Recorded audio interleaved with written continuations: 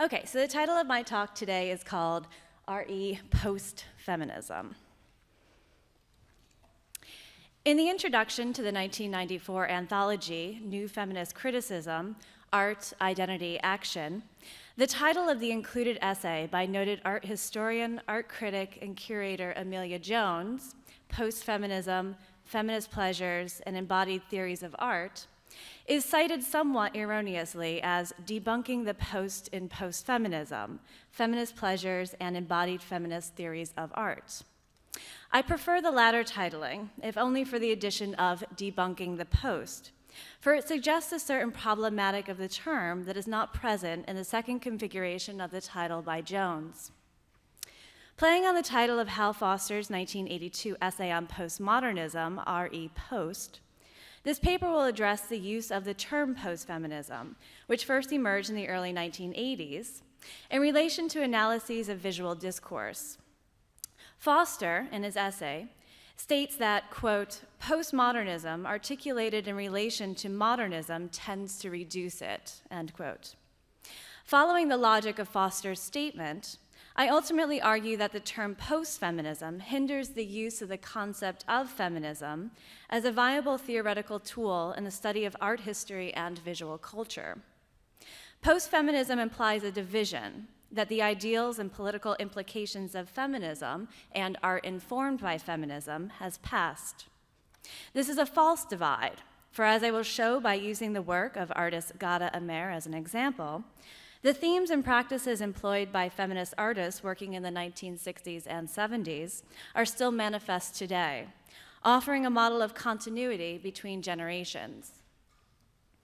It is imperative for the future of our discipline that a feminist approach to the study of art history remain entrenched within our dialogues with one another, and that we not allow for our collective history of feminist activism and production to be forgotten or dismissed with the addition of the word post. In the arena of my profession, I identify myself as an art historian who employs feminist and psychoanalytic theory to the studies of my subject. In my social world, I freely and proudly call myself a feminist. Ultimately, these words are inseparable, as my political beliefs inflect upon my work as an art historian.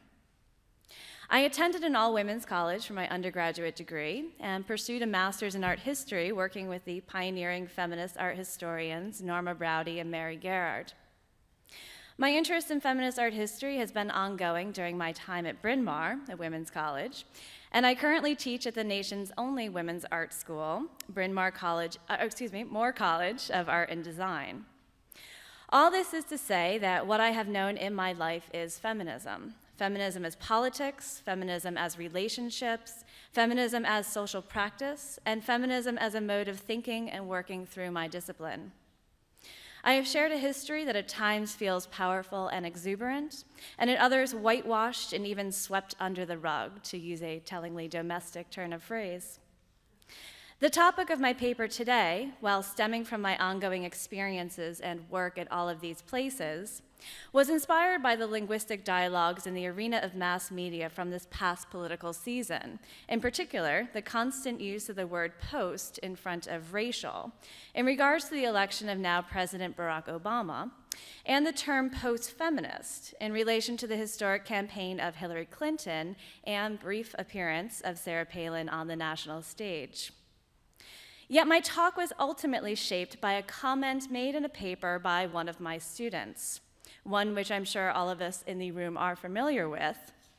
I am a feminist, but I am not a feminist. That is the very important word in there. I am not a feminist, but I believe that I should not be treated any differently because of my biological makeup. Yes, that appeared in one of my students' papers. It is in response to this statement, this false assumption about the definition of feminism, that I offer my thoughts today. The tone of the paper is personal. I follow the second wave feminist mantra, the personal is political. And this is where I would like to situate the term feminist, an argument for its continual use in opposition to the addition of post. The word feminist is both abstract and concrete, one full of ideologies, yet grounded in the real lives and spaces of women and men. Within these spaces, new issues have emerged, different from those addressed by Jones almost 20 years ago. For example, the problem of online misogyny. But the opening up of new spaces also means that new voices are heard, especially through blog and social networking sites, connecting together global voices which previously would have remained separated. Academic analyses of the term post-feminism have, as of late, appeared most often in the arena of visual culture, specifically film and media studies.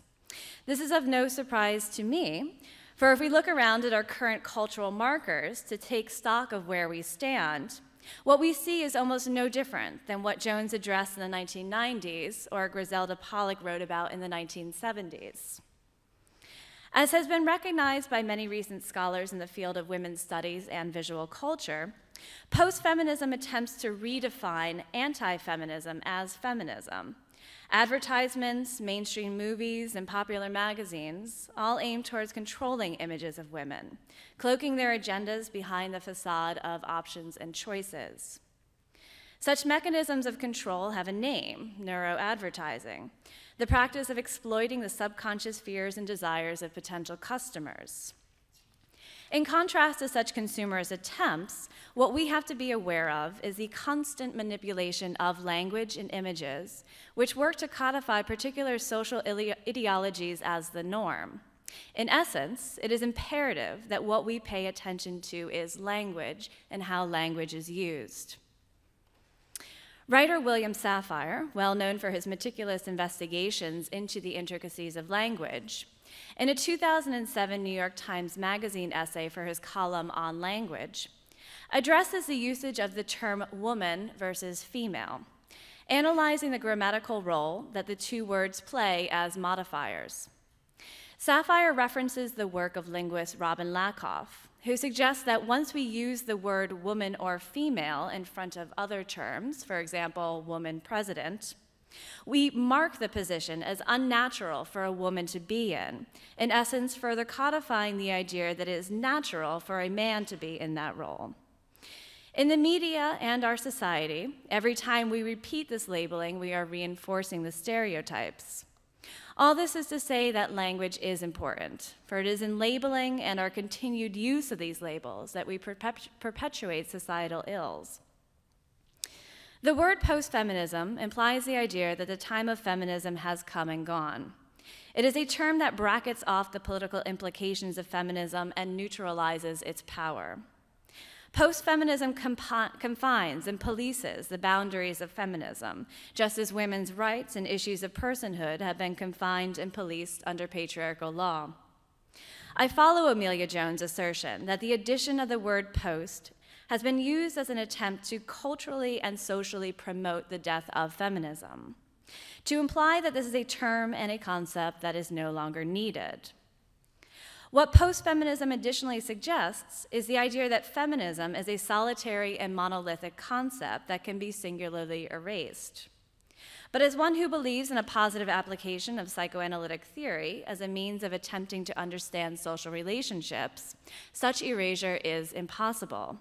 At best, a form of political repression may occur, but what this suggests is that the inhabitable position of feminist is one which will continually reappear, and one which we must seek out behind the false veils offered by our still patriarchal society. The term post-feminism sets up a false division of definitions, one posed against the other with the ultimate objective of solidifying the always tenuously held position of power by a patriarchal society. In using the term, we are validating the belief that there is a separation of camps, an us versus them, and a break between a present future and a past. This concept was repeated in the 2003 exhibition catalog, Feminine Persuasion, where the curators of the show write, quote, "The methods that contemporary artists employ to depict women's sexuality and the contrast to what feminist artists created in the late 1960s and 70s are notable," end quote. In arguing against this statement, I want to suggest instead the idea of continuation, a concept that is negated with the repeated use of the term post-feminism. There is a strong affinity between the themes and approaches taken by feminist artists of the 1960s, 70s, and 80s and work produced today, a feature perhaps noticeable to anyone who saw the 2007 shows Whack, Art in the Feminist Revolution, and Global Feminisms. The art of Ghada Amer, an Egyptian-born artist currently living in New York, addresses themes of pleasure and language in the visual fields. Amer references the history of traditional craft techniques culturally associated with the feminine through her employment of embroidery in a technique which both creates and veils form. Amer writes, quote, "I was interested to address in my art practice, the language of women, that of seamstresses," end quote. In this way, Amer's work is tied to the themes of women's work and craft taken on by early feminist artists. For example, the embroidery and cloth collage of Miriam Shapiro, and I'm showing you Wonderland from 1983 here, and the individually embroidered placemats of Judy Chicago's Dinner Party, which of course we can all go upstairs and see here. Around 1993, Amer began to incorporate into her work images of women from porn magazines in an effort to complicate the relationship between practice and representation. In Waiting for Jay from 2000, Amer traced the contour lines of an erotic photograph onto carbon and then repeatedly transferred the image to a canvas, into which she embroidered the forms in red, black, blue, and white thread, wrapping the loose ends of the thread across the figures in a semi-veiling of the transformed pornographic image. In these works, Amer aligns the practice of sewing with the traditional world of women and the erotic pictures to the world of men. Yet the pornographic images are only the starting point for Amer's practice. Ultimately, she sees her work as indicative of female eroticism, writing, "I speak of women, love, their desires, and loneliness. I speak about the desire to seduce and about not knowing what to do with that kind of desire. There is not one answer here, but a lot of contradictions," end quote. A number of women writers and artists addressed the theme of female eroticism in the 1970s, including Audre Lorde, Joan Semmel, and Hannah Wilke. Wilke's Pink Champagne from 1975, an almost 5-foot-long pink latex wall sculpture composed of delicately thin overlapping clusters, is described by Joanna Frew as, quote, "a rippling pink petal-like horizontal expansion of pleasure, which suggests waves of sensation, plural pleasures," end quote. This intense focus on the erotic nature of female pleasure and bodily form relates to Amer's insistence on the positive envisioning of the female body, a reaction, she says, to the belief upheld in different cultures that the manifestation or the representation of the female body is something to be ashamed of.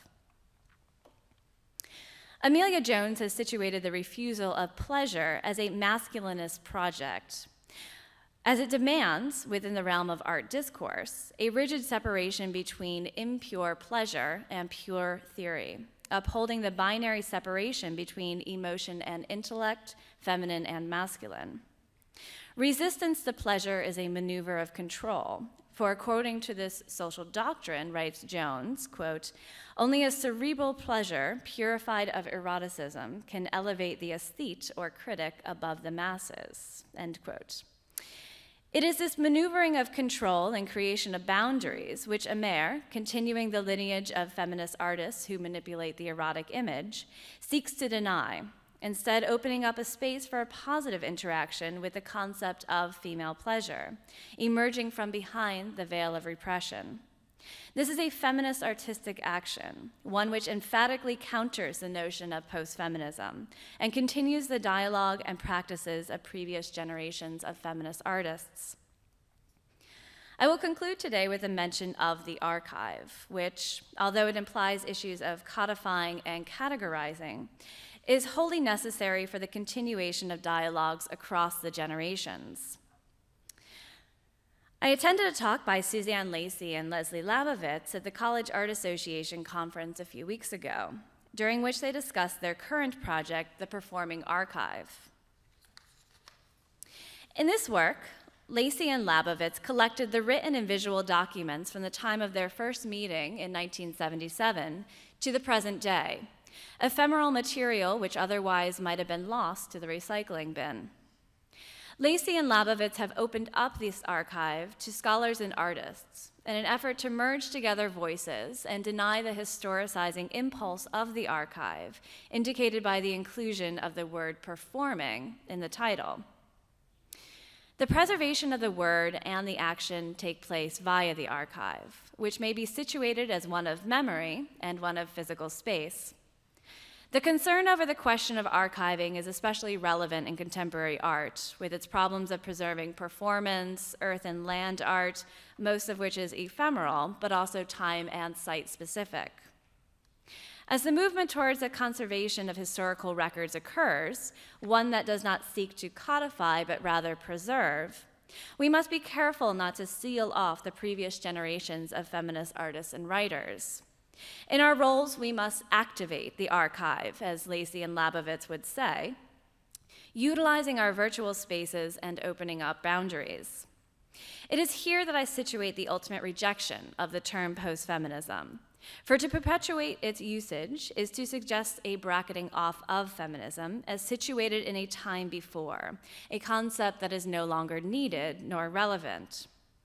In denying the term post-feminism, we are not simply making a U-turn back to what once was, but rather viewing the position of feminism as active and continuously shaped and reshaped through a dialogue with past, present, and future voices. We practice, act, speak, live feminism, and in these voices we continue. The Guerrilla Girls are still in action, performing and posting their word across the country. Their work is still needed, as is ours. For to live and produce as a feminist is entirely a positivist strategy whose repercussions will be felt well into the work of future generations. Thank you.